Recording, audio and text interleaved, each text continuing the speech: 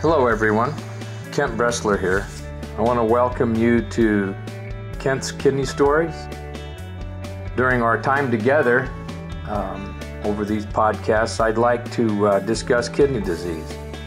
I'd like to tell you about my journey as a transplant patient, but also talk about dialysis, kidney donation, and just about anything else that might be of interest. Kent's Kidney Stories, a podcast endorsed and sponsored by kidneysolutions.org.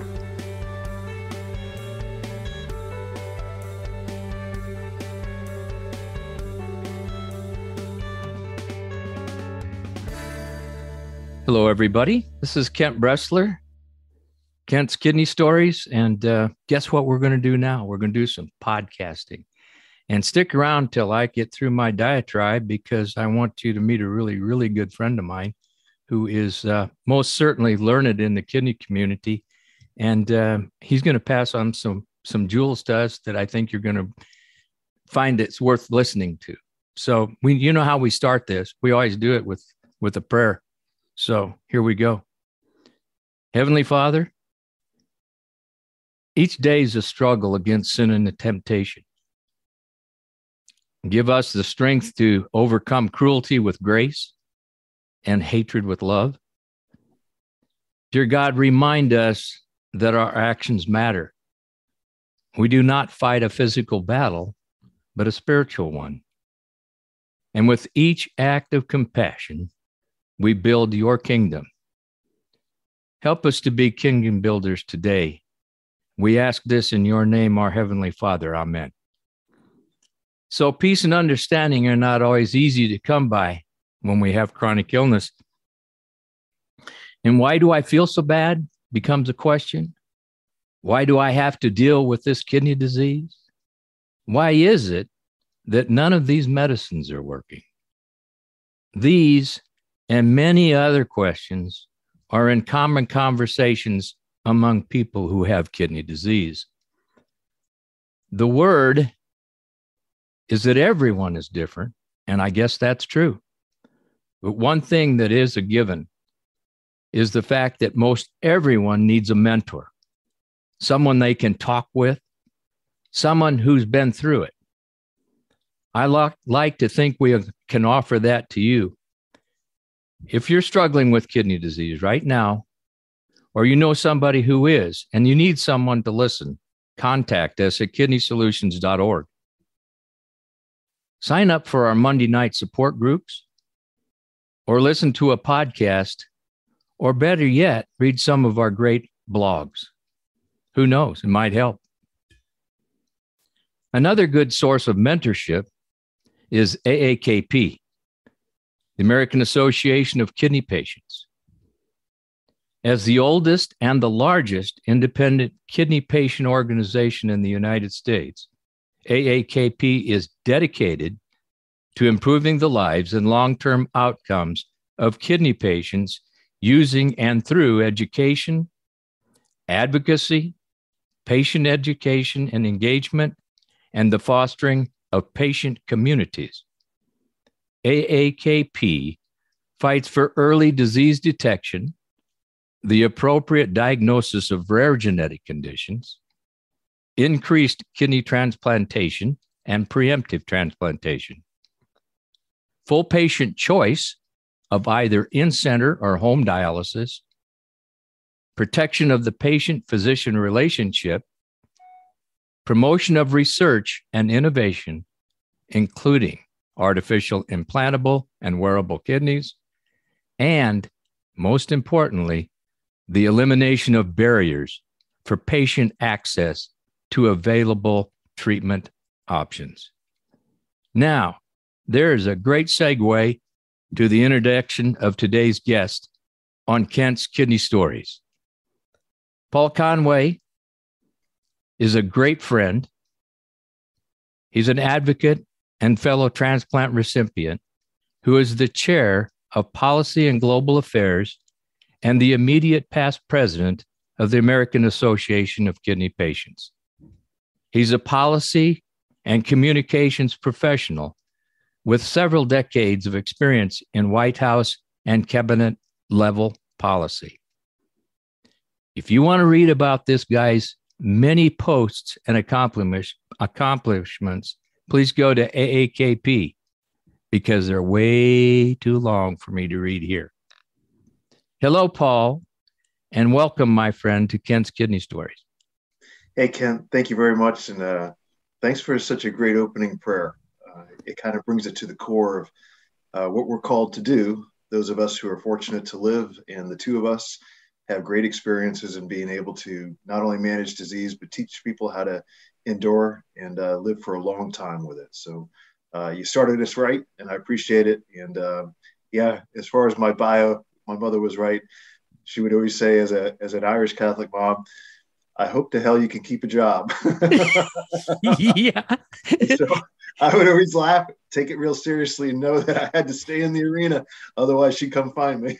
Exactly. Good moms have a tendency to do that, don't they, Paul? Yeah, I got to read and I thought, I'm not going to do this. People want to read it, they need to go and because you know what, you've had a tremendous career in the kidney field, right? So the first thing that really struck me was the fact that you've been transplanted for a long time. So give us an idea about your kidney journey. Sure. So right off the top, on May 8th of this year, I will celebrate 25 years with a kidney transplant. But it all began when I was 16. I was living on the coast of Maine. My parents had retired from Washington, D.C. to Maine, and I was getting my sports physical at 16. And at that point in time, I was very well organized. I had a big goal, and that was to go to one of the service academies. I wanted to go to Annapolis.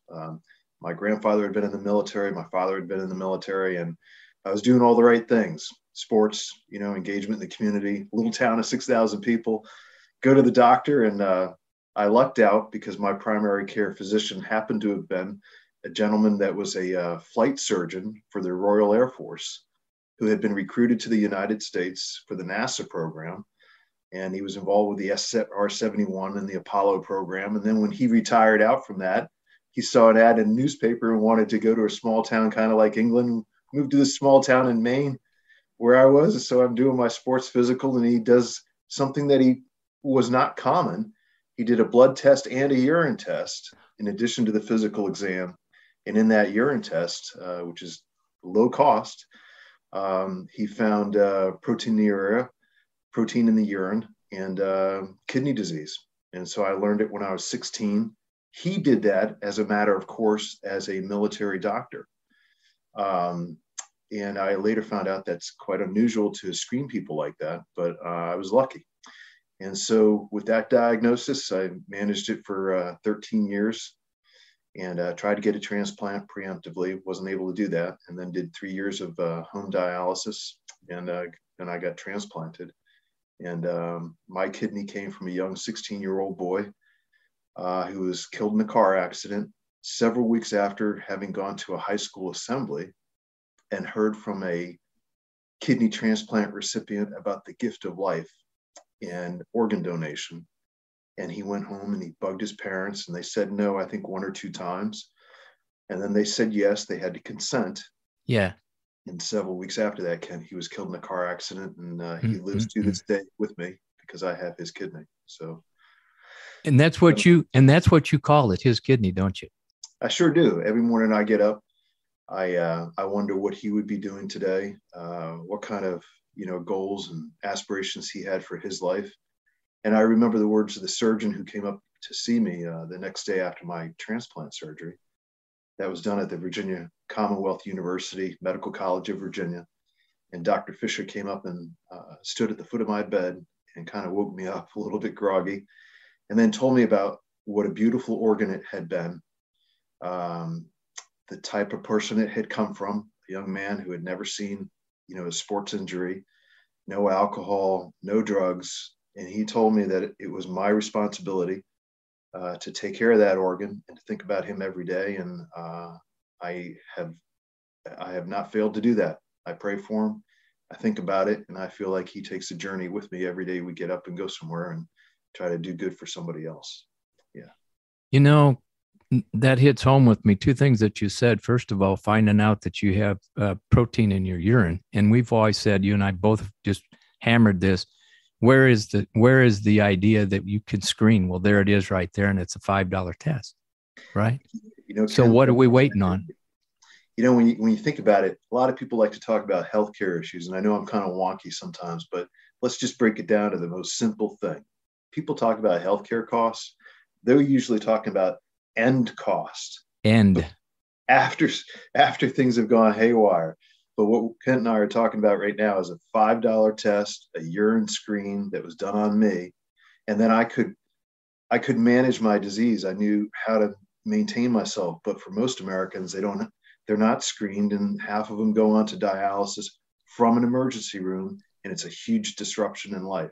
That's exactly right. And that's the point well taken there. People need to realize that 30 million people don't even realize they have this disease. Think how easy it would be.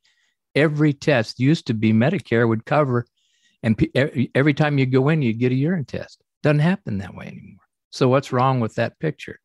Well, that's what we're working on at AAKP, right? Yeah. Well, I tell you what, we're all of us who have been blessed to have another day of life, and a merry band are we. You're a crazy Texan down there. You've got your podcast.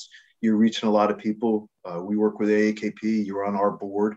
We're all doing everything we can, all oars in the water, to try to educate people that, one, if you think you might have a family history of it, get screened, get proactive.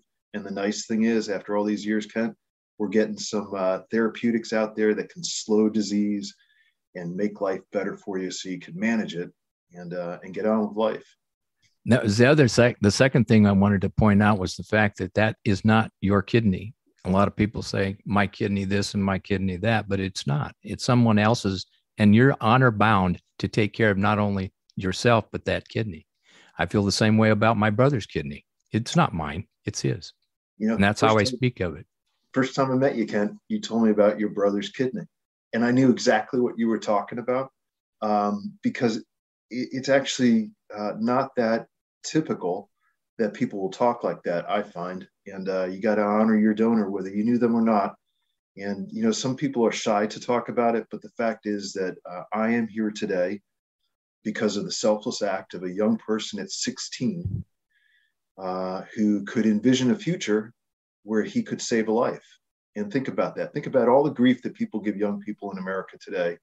And here's a young man that 25 years ago knew that he could make a difference in somebody's life after just listening to somebody like us. Yep. And he did it. Yep. And you, with your brother, I mean, every time I've ever seen you and talked to you and heard you talk, you honor your brother. And it is a matter of honor. You bet. It's total honor. And we won't dwell on it, but I can tell you what, we wouldn't be here without those things. I guarantee you they can talk about longevity on dialysis all they want and the possibility of doing it, but I'm glad I took the route I did. All right. Too. So let's transition here just a little bit. Now, you know what? I got a feeling this could go on for a long time. You and me can get down some bunny trails, and that's okay. We're not going to worry about that, Paul. Okay. Let's talk about AAKP, because I know it's your second love other than your family and your kidney. So tell me, it's a well-oiled machine. I've been part of it for a good while and I enjoy it. Just tell me your great step. Just give me an overview of what it was like to be president of this organization. Sure. So it was an absolute honor. Our organization was founded by 6 patients, as you well know. Yes, sir. Who got together, and they did that in 1969. And so people today talk about patient engagement. Well, this organization has been doing it for over 50 years. And so to be the president of it at an emotional level was deeply moving, because I felt like I was honoring my donor in a way that I never would have imagined 25 years ago. But it's a huge responsibility. And because of my background in policy and politics and organizations, I thought probably one of the best things I could do is to lay out a plan with Richard Knight, our current president, some of the other board members, where we would have a strategy moving forward. And that's what we did. We built the apparatus so it has a massive social media capacity, but just as importantly, capacities for press and email and those types of things. And then we actually set out to target areas of influence at the national level in terms of policy, in terms of research, and in terms of funding through Capitol Hill, and to bring the patient voice to maximize advancements in innovation for other patients. people that we'll never meet, but whose lives we're going to impact, just like somebody for us. They're the ones that we call coming from behind, that have no guidance, that were like us, and we're so glad we can help them out. Yeah. You know, the interesting thing about AAKP to me is your staff. Oh my gosh. I can't explain to you what it's like to be on the outside looking in, because these gals, and I'm talking about all of them, are spectacular. Do you want to just kind of maybe just temporarily introduce them, or give me a take on what the staff is really like at AAKP? Sure. So first of all, it's probably unusual for some organizations, but our entire staff are women, and they're professionals, and they are mission focused. And so in terms of a workforce, we have a diverse workforce, but they are all women executives. They're all very focused on working in harmony across their skill sets, and they're duplicative skill sets to a degree, and they're also unique. Makes them a very powerful force individually and as a team. And I can tell you this, that I'm a former chief of staff of the U.S. Department of Labor and a former chief of staff of the United States Civil Service. And one of the things that you want to hire for is you want to hire for mission focus and mission dedication. And we've lucked out. We have professionals who have given their lives in service to patients as professionals, and that is unique. It's not just a job to them, it's a mission, and they literally work around the clock. And they are among the finest professionals I've ever served with. Diana Klein's our executive director. Erin Cayley, who's come in from the National Kidney Foundation with a good sense of humor and total patient focus. We have Jennifer Raitt, who's and Jen's on the communications team, and she leads that effort across social and press. Val Gonzalez, who, as board members, she knows how to corral us because we're half crazy. She's herding cats. Patient. She's so very patient with us. Yeah. And so for the entire team, from the top on down and across, just total respect for patients, total focus on mission and delivery. They tell me a lot of the times they put me onto this whole thing. And that's here at AAKP, we got one thing in mind, and that's the patient.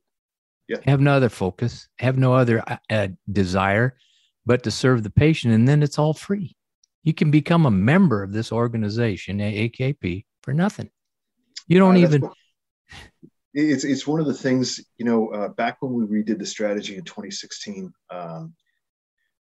we were looking nationwide at organizations. A lot of them were still of old school, like membership based. You have to pay X amount for us to service you. And to be honest with you, I always thought that was kind of ass backwards, especially in the age of social media, because you should have zero barriers. One click and you're in. And really what that means is no barrier to education for those people whose lives are at risk. And then our job as board members and as professional staff is to leverage the funding and get the grants so that more and more patients can get the information. So we kind of changed the dynamic on that. And we're very proud of that. Well, it's glaringly evident that they all grasp it, and including the upper group in the board, and Ed and you and Richard. And I can tell you one thing for sure: the whole emphasis is on one thing, and that's patient. All right, now that's patient focused, patient centered, a lot like we are at Kidney Solution. The key here is choice. All right. Yes. I want you to speak, and we were in a meeting the other day, and we hit really hard on this. And this is what it's all about, folks. Pay really close attention to this. Every patient has a right and an obligation to seek that right to make sure that they get all the information they need, all right, before they make their decision. This is not a decision about coming from a physician. It's not coming from a family member. Coming from you, regardless of how, quote, sick you are at the moment, you have the right to make the decision. And they have the obligation, the medical community, to give you the options. Am I clear on that, Paul? You are crystal clear like a piece of Waterford on the table. You bet. And let me tell you why, okay? This is your life. This is your future. And this is the key to your aspirations. Everything that you've ever wanted to do circles around your health. So you are the decision maker. And Kent, you hit it absolutely right. The medical profession is there to provide expert advice, but you must insist that you make the call. So you have an obligation to learn, to find out what you need to ask, and the medical professional has the obligation to work with you. But hospitals and insurers, all those people can impact the trajectory of your life. But that's why it's fundamentally important to keep asserting your right to decide the treatments that align with your aspirations. And that's what we fight for at AAKP. That's what you fight and educate for through the podcast. But a lot of people don't understand how serious that is. And they'll like to say, well, the hospital is the biggest consumer of healthcare. Sorry. No, they're a third party. So is your insurance company. They're a third party. It is your life. It's your decision. Grab a hold of it, manage it, and own it. And don't ever let anyone else tell you what you do or try to limit your choice or your life. It's wrong. It is wrong. It's totally wrong, because we're the one, and it's not about money, about who's paying the bill. What it is about the basic significant right that you have as a human being to decide what it is they are going to do to you, what they ought to do to you, but what options are given to you. If you don't have any options, you're not learned, and you're going to make some bad decisions. All right. And relying upon your family or others to make those decisions for you, that doesn't fly.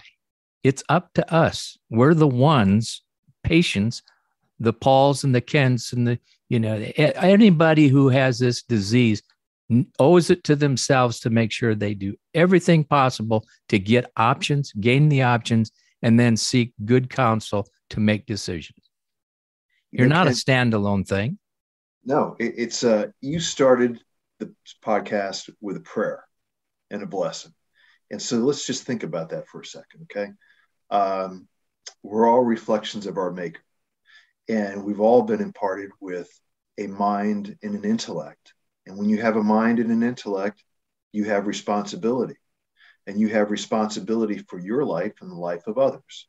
So it just doesn't make any sense in a healthcare analysis or in a diagnosis that you would not be aggressive and take a hold of your ability to learn and discern and make good decisions.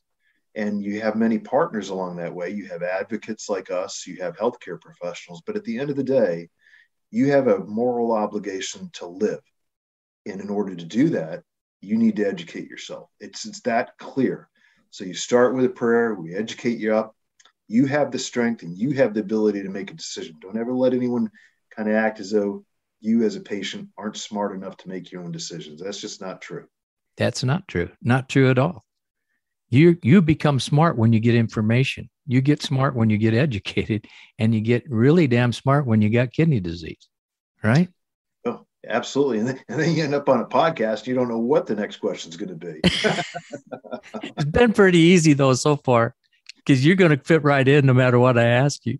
Listen, that was one of the questions I was going to pose, is how AAKP represents the kidney patient, the individual patient, not the groups. Not how does AAKP stand up with the Kent.Bresslers and the Paul Conways of the world? How did they do that? So we do it at a couple of levels. One, obviously, we have a patient majority, overwhelming majority board of directors that's diverse, brings a lot of different perspectives, a lot of different disease stages. Then what we have is we have a fantastic ambassador program that has been put together by our professional staff. Aaron heads that up, and that has hundreds of patients involved in it from all over the country, from all walks of life. And they also give us direct representation, not just through the people they meet, but the people that they engage with on social media. And then we have a very big social media presence. So we're always listening as much as we're posting and sending things out on social media. We're analyzing what's being talked about. And then what we do is we do a massive amount of very good, high quality surveying. Absolutely. constantly trying to get that drumbeat and that pulse of what's going on in the community and engage that opinion, and then take that opinion to Capitol Hill, to federal agencies, to the White House, across multiple administrations. And we're trusted because we're very large and they know we're very sophisticated in our technologies. And so we can bring those insights in real time to decision makers and get that patient opinion across. Also, the camaraderie that you have with groups like George Washington University. I mean, that's always amazed me how easy it is for us to drift in and out of that climate, so to speak. They're all in on everything that we're doing, and we're all in on their expertise. Tremendous amount of great things that go on. Tell us a little bit on the national level what programs AAKP offers, like the summits that we do and the different types of programs. Sure. So at any given time, you can go onto AAKP's website. We have a tremendous library of webinars. And just on COVID alone over the past 2 years, I think we have at least now 24 or more very specific COVID webinars with some of the world's best experts, literally. Absolutely. How to protect yourself, learn about the disease. And it takes you away from kind of the headline news and gives you the facts. And we trust you can make your own decision, but these are really top line professionals. And then we have in that same course of materials, these are all free. We have printed materials, multi-language materials, and webinars on all aspects of kidney disease.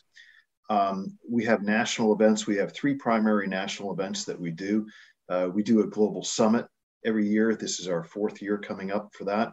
That has patients in over 80 countries, patients and professionals in over 80 countries, over 20,000 folks engaged in that last year. We have an annual policy meeting in midsummer that kind of gets into the nuts and bolts of how policy is made in Washington, the big sausage factory. But it's interesting because people come to that summit and they lay out specific barriers or hopes for innovation and change for how we're going to better suit patients around the country. And then we have our annual meeting, which when we're out of the COVID environment is the largest patient meeting in the United States. But now we're doing the largest patient meeting in the United States virtually online. Yeah. And we have chat rooms. This year, it's going to be on steroids in terms of the experience you can have. You get points for doing different things online. There's a leaderboard, but it's a lot of education. You can kind of a la carte and pick your own course. If you're early in kidney disease, you want to learn more about transplant, you want to figure out how to leave a dialysis center and do dialysis at home, you have a huge menu of educational choices you can choose from. And then we put all that out live on the day of, and then we film it professionally with Jonathan St. John, our expert. And all that material then goes out and is available a la carte post-event as well. See, those are all national things too, things that go on within the U.S. that other people are invited to globally. And that brings us then to I know what I wanted to say. That's aakp.org, O-R-G, aakp.org. Pretty simple to remember. I can even do that. Yeah. All right. And you can also find us on Twitter and Facebook at everywhere. At Kidney Patient and at Kidney Patients with an S on the end of it. Yeah. We'll get you into the social media platforms. But on the website, you can find pretty much everything that you need. Yeah, I get a big kick out of cruising through there. There's a lot of things on there, a lot of people I see. And some of the pictures, they're aggressively great. So it's a great website. I mean, it's not busy. A lot of websites are real busy. You know what I'm saying? You jump from here, jump there. Everything's pretty much one click with aakp.org. So go there, learn about all the aspects of kidney disease, and then some of the people you can hook on. There's lots of information on that site. Okay, so you can even see a picture of you at the signing of the executive order on advancing American kidney health with the President of the United States. Think about that. and Ed to boot. So there you go. Listen, that was a great time. I really enjoyed that. I really appreciated the invite to be able to do that too. That was monumental, and there's still things coming out of there left and right. That's a point well served. Okay, so what I wanted to slip into is now your new role. You're kind of like the global superintendent. I call him. You're you're the one. People get called in your office. They're the superintendent, not the principal. You're the main dog on this project. Explain the global concept that AAKP has. Sure. So this all started our efforts worldwide started through a series of telephone calls we've gotten over the course of 10 or 15 years from people in other countries wanting to learn more about kidney disease. And so we knew there was a desire for more information out there. But I had an opportunity to participate in 2018 in a meeting at the United Nations on the burden of kidney disease and its connection to end-of-life decision-making. And I was a patient on the panel. It was a tremendous invitation. It came from Dr. Barry Smith from the Rogerson Institute, who's also now on our board. But in listening to some of the other presenters, it was, to me as a patient, pretty depressing, because essentially what some of the narrative was is that all these patients, they put an undue burden on the health system, and they have unrealistic expectations about living, and we need to educate them on what reality is. And so I'm sitting there as an AAKP president, thinking of all the things you're doing in innovation to help people make better decisions to stay alive longer. And here I'm listening to this drivel about, the burden on health systems. Well, you know something? We're Americans. We don't settle for that. Nope. Our goal is to drive innovation. And I was just thinking, something, this is ridiculous. I know all these patients out there through AAKP around the world that want to be part of creating more innovation and living longer. So coming out of that, I talked to Richard, I talked to Ed, I talked to Diana and other members of the board and said, hey, let's offer an optimistic vision of the world. And so we kind of kicking that around. And then I ended up in the hospital. And I was at George Washington Hospital. Yeah. My doctor came in and he sat down on the bed and said, hey, you're going to be fine. Basically, I was scared he was sitting there. And then he said, how do you want to collaborate? Let's do something together. And that's Dr. Dominic Raj. Yeah, Raj. Yeah. And that's how we hatched AAKP Global Conference and anchored it at George Washington. And now we have people from all over the world. And the most interesting thing is we have a consortium of patient groups around the world now coming together who are going to be more engaged in their countries, advancing policy and innovation. It's very optimistic. It's a long way from the UN, and I'm glad. Well, yeah. It just goes down to the AAKP face side. It's patient focused. Go figure out. You can't imagine anything better than being patient focused. Can you tell me one thing that's better than that? I can't. Ken, you've been really aggressive and vocal about anchoring it on the patient. And to those who are following you and listening to you, I have to tell you that Kent is a voice of clarity and a voice of wisdom in a forest of a lot of other sounds. But it's that simple. It comes down to what is best for the patient. And that's what the world should circulate around. And when we find planets that don't operate like that, we kind of take them off their axis and bring them back to reality, which is the patient. And it's a pleasure to do it. Well, that's an obligation that we're required to do that. If you leave somebody out there in their own orbit without any help, without any mentorship, without anybody listening to them, where do they go? They just go off into the black hole, right? They go off to the black hole and they may not know that they have certain choices and certain options. And Absolutely. Then somebody else starts making the decisions for them, because they'll substitute their judgment, because they'll look at the patient and they'll think either one, they're too old, they don't understand, there's no way they could deal with the burden of disease. So Right. What happens is when you're not aggressive in your own care, and care is not centered on the patient, other people's subjective reasoning and judgments substitute for your own. And that's where things get pretty dicey. Yeah, and they get very fluid, but the wrong kind of fluid, right? It just does not, it's not the fluid that flows downhill. It's the fluid that becomes static and becomes a cesspool. So my point has always been, give a person all the information they need and let them make the decision. Because if they make, quote, the wrong decision after counseling, you don't have to do that then. You're obligated to give them and let them make that information. We've dwelt about it, let them make their own decisions. And you know what? I think probably a large percentage of the time, the answer that it comes back is always right on the patient's side. That's all there is to it.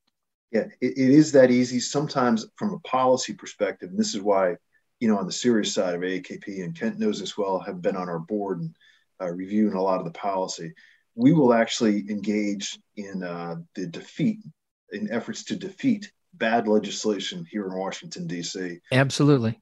That undermines the patient's right to choose when they get transplanted, if they want to do home care, because there are some forces that are out there, being realistic, economic forces, companies, and other things that would find it easier from a business standpoint to control what a patient has access to or not, because they are responding to their investors or their shareholders. Yes, exactly. We respond to patients. That takes you right back to where AAKP stands, period. Yeah. And other people can say, it's all about patients. Well, no, in some cases it's not. But in this case with AAKP, it always is. There's always a scenario that allows us to help, all right, mentor, not demand or predict or try to force someone into something, but we give them the option. Once the option's there, we guide them. If they make a decision, then we're there to help them with it. Never leave them. We don't abandon patients. Abandoning patients is not what this is all about, regardless of their status. Name a lot of people that I know who no longer can be transplanted. Yeah. And think about that, Paul. Think about that.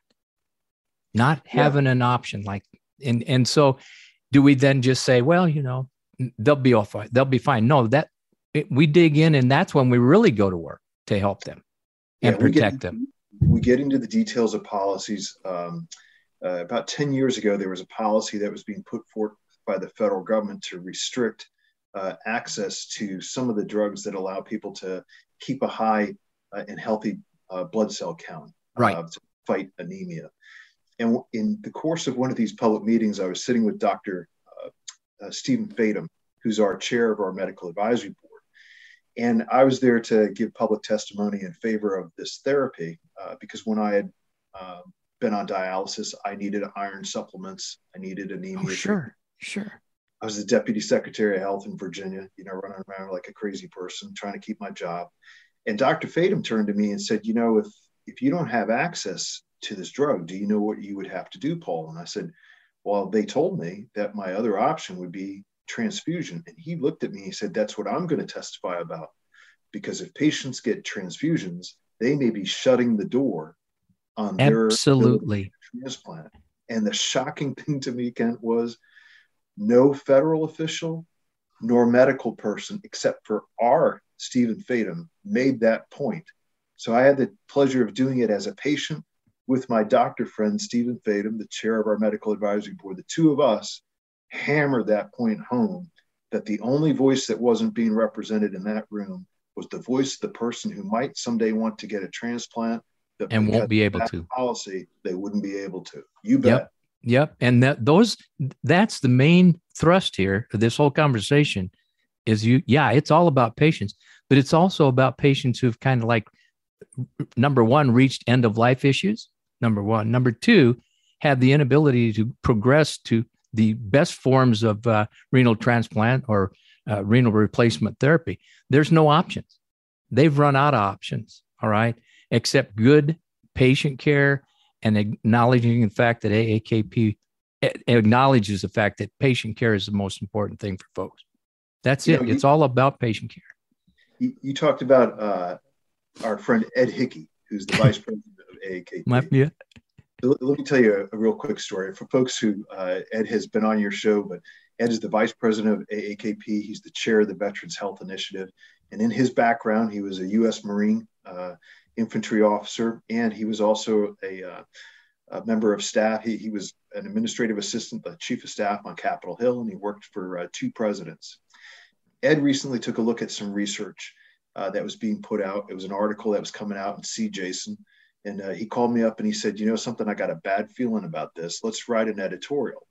And the research that was coming out was taking a look at patients that had been hit by COVID and that had acute kidney injury. And essentially what this research was saying is these people cost a lot of money. A lot of them are going to die. So why don't we go ahead and start a new standard, which is that for acute kidney injury, when you are diagnosed with that, we want to immediately start a conversation about palliative care. And that's okay. But what the authors were really driving at was let's start end of life care. They were mischaracterizing palliative. So Ed and I did this editorial where we took a look at it. And these researchers looked at a database of patients. They never talked to a patient. They got no patient insight data. And they recognized the weakness of their research in their writing, but they still said, and this is the key thing, they said our hope and our aspirations, that was their word, as authors of this research, is that this model be adopted system-wide across the United States. Yeah. And so we objected to that because it had no patient information, no patient insight in it. And if you're sitting there in a hospital fighting to stay alive or your loved one, do you really want hospital people coming up and saying, hey, by the way, they have acute kidney injury, they may not live, and we're going to go ahead and put them into a program that's kind of withdrawing care. And that was the implication of what they were writing. And so we did a very strong editorial against that and said, for anybody that wants to consider that, you need to actually get some patient insight data into your research. And we're proud that we did that. Yeah. And that's essentially the point. As a matter of fact, you don't have obligations, you don't have opportunities unless you have patient-focused abilities for them to say things, to sit on the board, to sit on the panel, to say to the researchers that, you know what, we haven't done anything in 50 years. And now in the last 7 to 10 years, we've got a multitude of things. Thank you. Thank you very, very much. Because this is a struggle. This kidney disease, I don't care what diagnosis you're carrying. Kidney disease is not one thing. It's a multitude of things. And those multitudes of things do not allow you a lot of leniency or gravity to progress. So why take the hope away? Once you do that, you take the hope away. What else is there? That's, in all honesty, you already have one of the worst, if not the 9th leading cause of death in the world. You've been strapped with that. And the last thing they're going to do is take away your hope. Yeah, no, this is why I don't think so. It's why Kent, you're optimistic.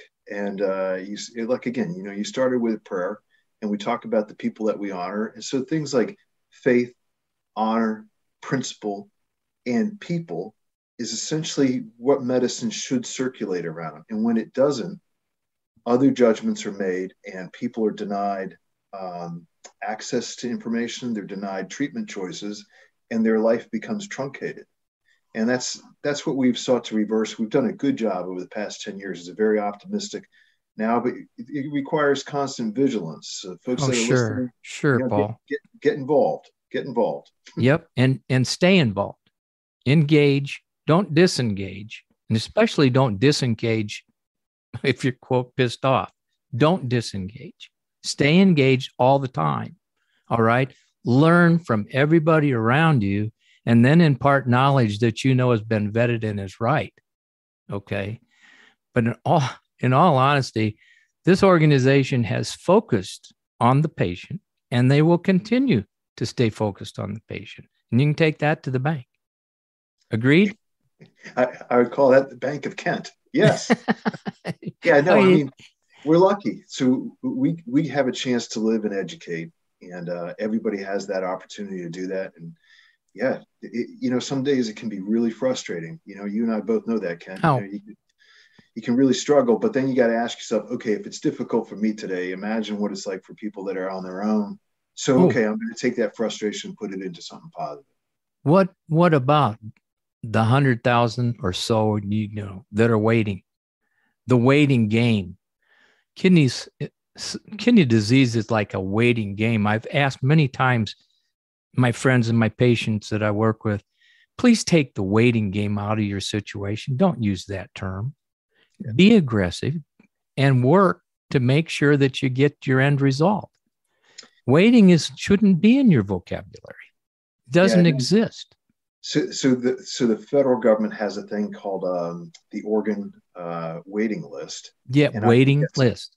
Okay, and so let's just say government does some things really well and some things not, and they create labels and structures for things, which is what they're supposed to do. But that label of waiting, no, take the initiative is what Kent's saying. And in each of our cases, we had to do the hard job of picking up the phone, talking to family members, putting ourselves out there, reminding our doctors that we were staying safe, reminding our doctors we were being consistent, asking them when a kidney was going to come. And you really got to stay educated, keep yourself safe, keep yourself vaccinated, and in good form, eat right, keep your weight down, and your heart checked out. Do all those things is a huge job, but you got to be proactive. You can't sit around and wait. Sorry, but wait is a term that the government applied to a list. Exactly. Wait is not what you do as a patient. That's right. You can't. So it's got to be eliminated. You'll go to the doctor's office as an example. Let's watch this. We're just going to watch this. That's the second word. Waiting and watching should be eliminated from our vocabulary. Watching does you no good. If you got a doc that's going to just watch it, there are certain things that maybe need to be observed, but to watch it doesn't exist. You have to go find somebody who's not going to watch it's going to get aggressive and figure it out. At least give you the options then to say, here's the renal replacement therapy options that you have.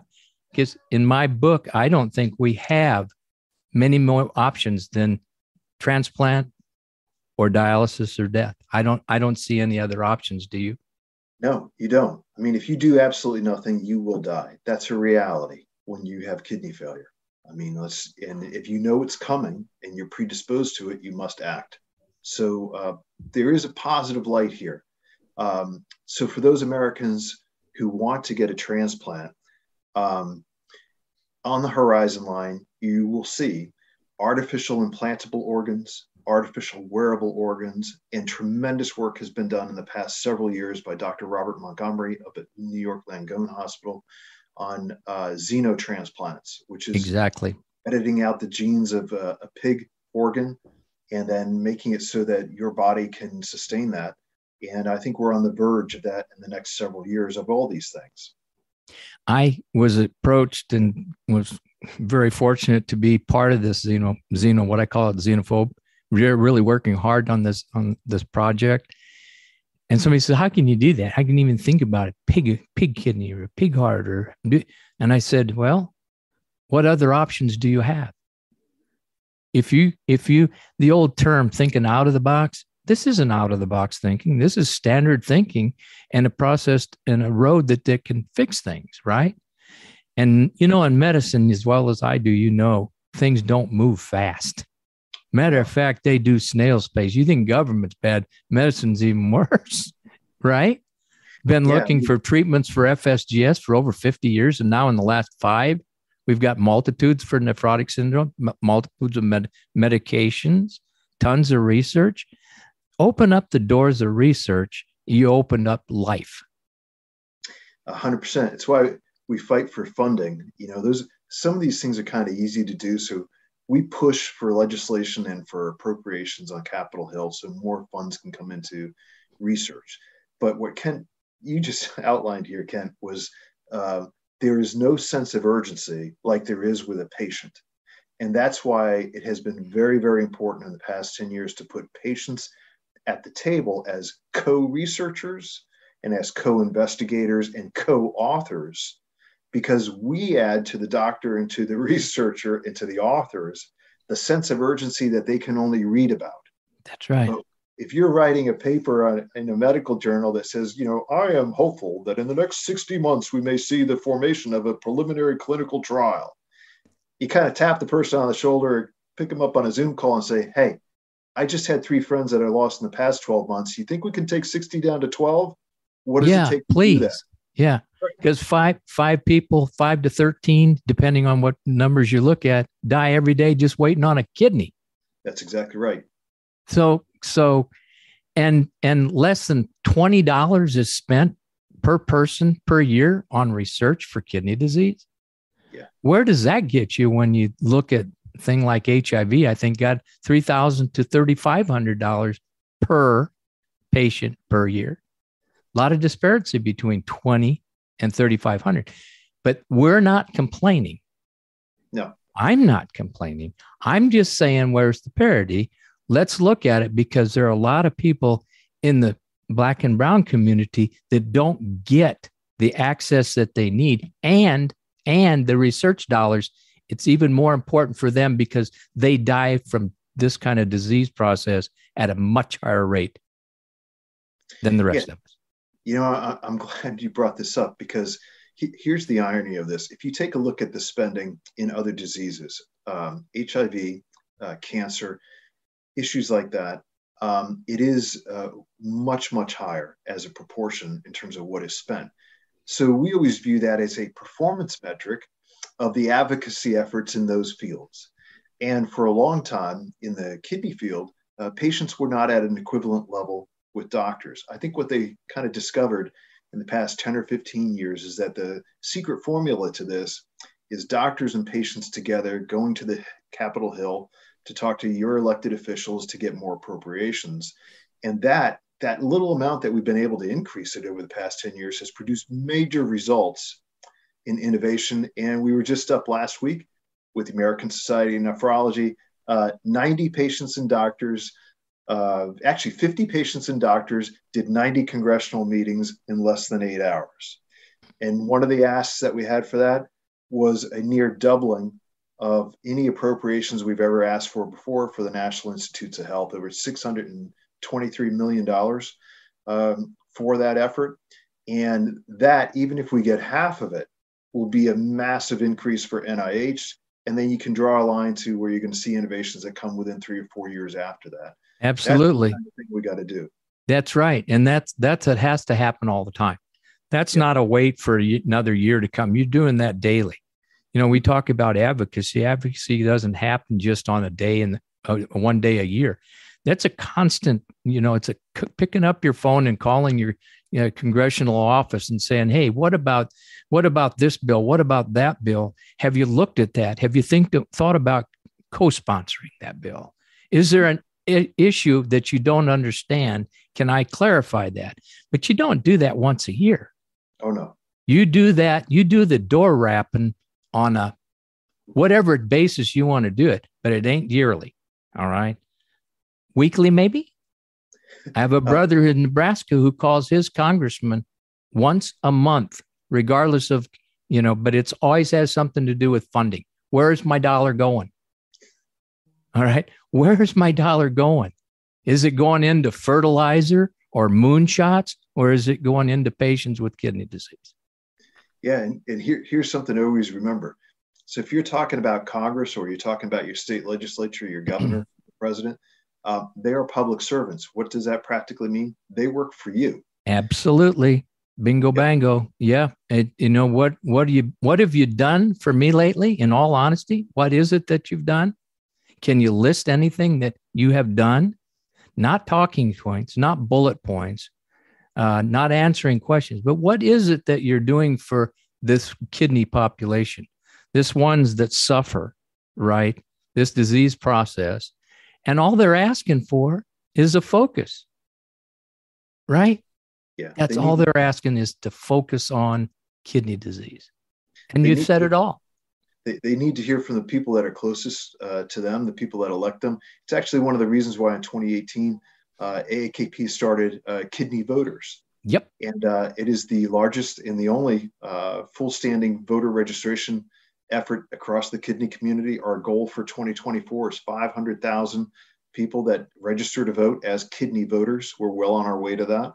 And that sends a signal not just to the Congress here in Washington, but also out to individual states and districts that there are people that not only view themselves as patients, but they also view themselves as an organized voting bloc of patients that want more research and more innovation in the space. And it's a very powerful tool because when we meet with Congress, we let them know how many people in their state have registered as kidney voters. and what the implications of this bill or this policy are. So it just really kind of puts it in political clarity for elected leaders. You know something, Paul? Sometime we got to get together and talk about kidney disease. What do you say? I think maybe at some point I could get down there to Texas. You can teach me how to ride a steer, and then we can talk about kidney injury. Let me tell you something. I got a bed here for you. Bring it on. We've got plenty of room. And I just want to thank you. I think this has been something that I've been waiting for a long time. And it's been comfortable. I felt really comfortable with this whole situation. And I'm really appreciative of your candor and your knowledge and the ability to make sure that people understand this is all about the patient. 100%, Kent. I tell you what, you are a great educator. And the folks that listen to your program, whether it's one program or multiple ones, a podcast delivers a lot of information, and you take it down to a level that means something to people. And thank you. We talk patients, but you know something, you're connecting with people. And if people connect, then they'll listen. And you're doing a fantastic job at having people listen and learn. So thank you. Well, I appreciate you, Paul. I just want to tell my folks out here, there's no better place to be than with the kidney patient, especially if you have kidney disease. You know, at kidneysolutions.org, ORG or whatever, all you got to do is tap that site, go in and look at all the things that are available to you because it's all free. And once you're in there and you see something wrong, give me a call right away. My number is the only number that's there, and it's a 24/7. But sometimes I don't answer, but I'll always get back to you. And don't forget this. Just remember what my dad used to say. You don't have to do anything. The only thing you have to do is take care of yourself. Everything else will come right down the pike with you as long as you take care of yourself. So with that, Paul, thank you. And everybody out there, keep breathing.